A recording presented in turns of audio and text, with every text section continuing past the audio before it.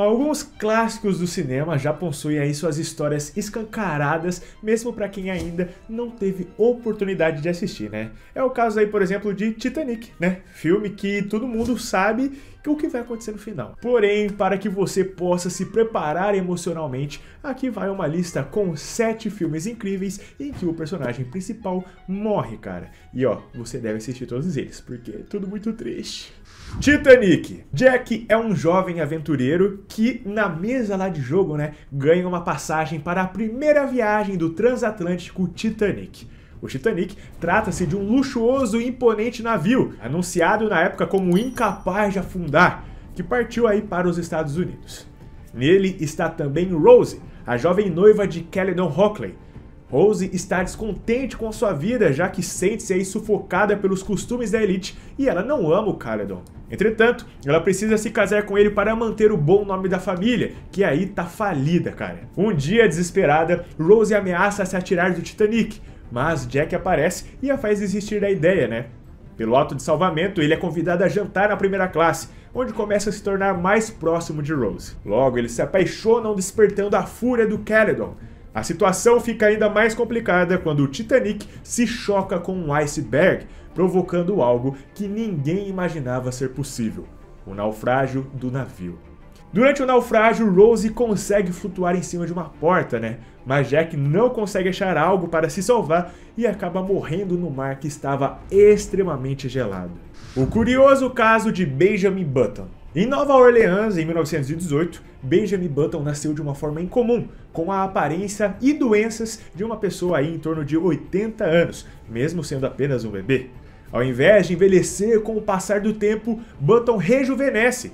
Quando ainda criança, ele conhece Daisy, que tem a mesma idade que ele, por quem ele se apaixona, cara. Só que é preciso esperar que Daisy cresça, tornando-se aí uma mulher, e que Benjamin rejuvenesça para que, quando tiverem idades parecidas, possam enfim se envolver, né? No final do filme, como já era esperado, Benjamin Button rejuvenesce tanto que acaba se tornando um bebê, que passa a ser aí cuidado pela sua esposa como se fosse um filho, até o seu último dia de vida, onde morre com a aparência de um neném de apenas alguns meses.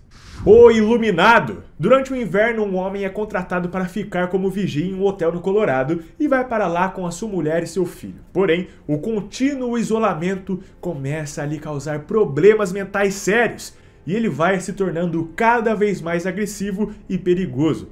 Ao mesmo tempo aí que seu filho passa a ter visões de acontecimentos ocorridos no passado, que também foram causados pelo isolamento excessivo. Acontece que no final do filme, Jack tenta matar sua esposa e filho, mas eles conseguem escapar.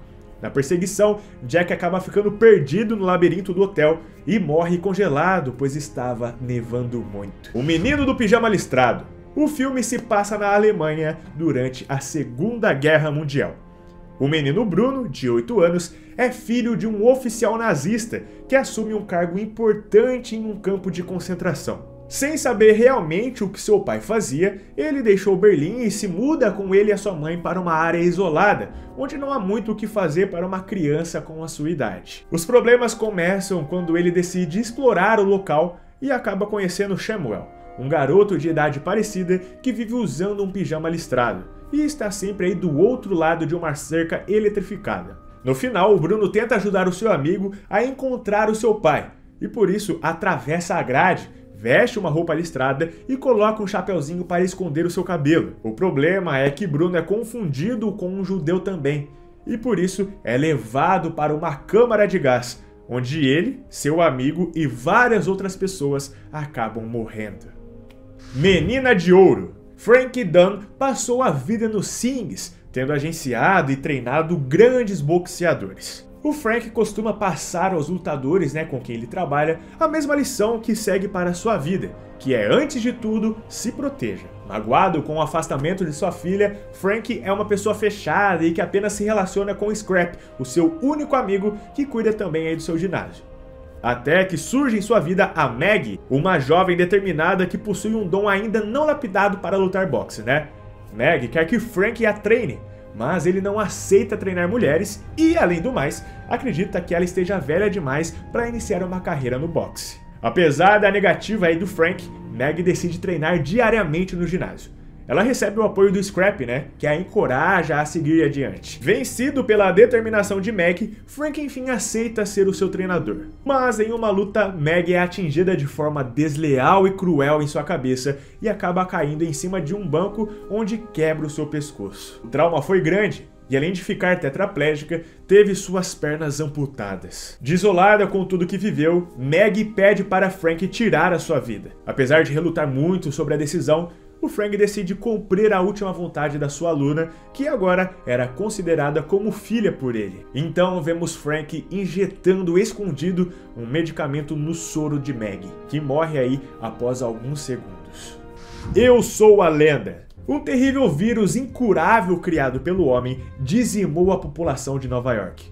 Robert Neville é um cientista brilhante que, sem saber como, tornou-se imune ao vírus. Faz 3 anos aí que ele percorria a cidade enviando mensagens de rádio, na esperança de encontrar algum outro sobrevivente.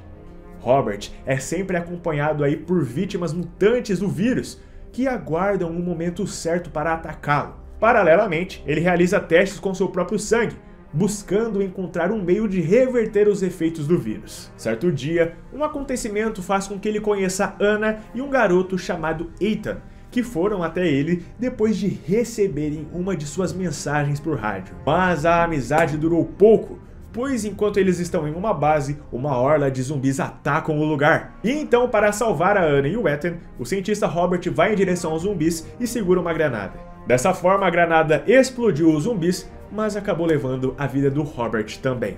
La Bamba! Richard Steven Valenzuela é um adolescente humilde que se torna um astro do rock and roll com o nome artístico aí de Rich Valens. O filme também conta outras dificuldades na família do jovem cantor, como o conturbado relacionamento da sua mãe com o seu meu-irmão Bob Morales, além de mostrar também o ciúme que o Bob sentia pelo sucesso do Rich. O filme também se concentra na fobia que o Rich tinha de voar, cara. Isso porque o seu amigo tinha morrido após ser atingido por uma peça de avião que caiu na escola. Aí, durante o começo da sua carreira profissional como cantor, o Rich consegue evitar voar por alguns de seus shows, né?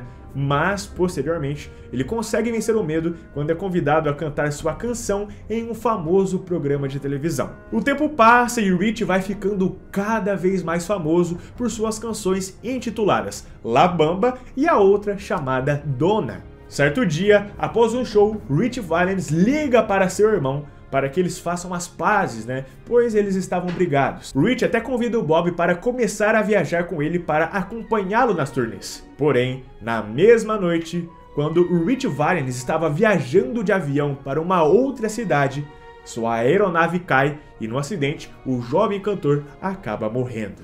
E é isso, galera, eu espero que vocês tenham gostado do conteúdo desse vídeo. Fala pra mim aqui nos comentários quais desses filmes você já assistiu e acha muito triste. Não esqueça de sapecar o like aqui embaixo e também de se inscrever no canal, porque isso ajuda bastante. Muito obrigado pelo enorme carinho de vocês, galera. Um forte abraço e até mais.